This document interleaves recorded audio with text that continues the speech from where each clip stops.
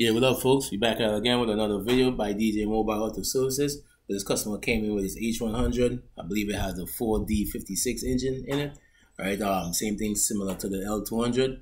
And customer said that they were driving along and they basically lost power and they hearing us like a loud rattling coming from the engine. So they towed it to the shop, right? So the first thing I want to do is to do a relative compression test just to verify that all the mechanicals are good. Go ahead and start.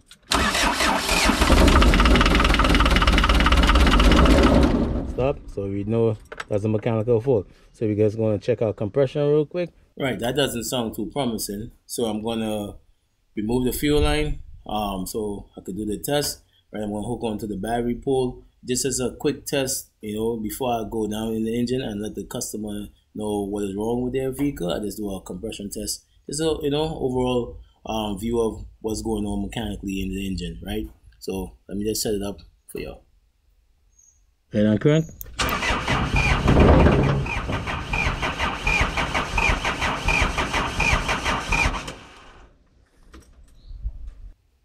So as I said, this is, straight to the point, right?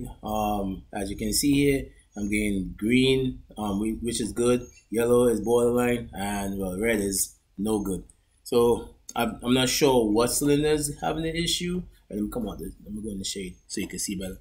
Right, I'm not sure what cylinder has the issue, but as I said, it's hooked on the battery pole, and I got a quick overview of mechanically if the engine have compression or not, right? And it doesn't look like it have any, or lacking in some cylinders. So we're gonna get the okay from the customer, and we're gonna go down in this engine and take it from there, right?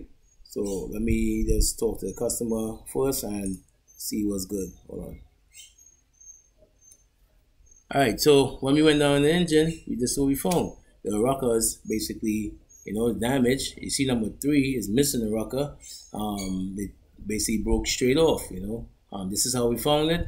And yeah, it damaged the camshaft also and other components.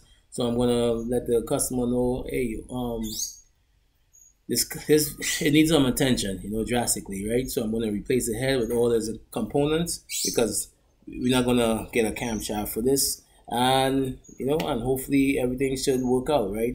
And also you can see that the timing jumped because it had excessive oil in where the timing belt was, right? And they actually replaced this head before and valves, and basically doing the same thing again, right? So trust me, man, you gotta change your oil on time. You gotta see about your oil leaks because it will end up being very costly, right? So let's start this vehicle back up, and as you can see, it started right back up. And so that's it, straight to the point, right? And all that over, let's say 5 minutes of testing, I was able to diagnose this vehicle and say that it was lacking compression. And yeah, that's it, straight to the point, right? So if you're interested in the seeing these tools, let me know. Don't forget to like, subscribe, share, comment.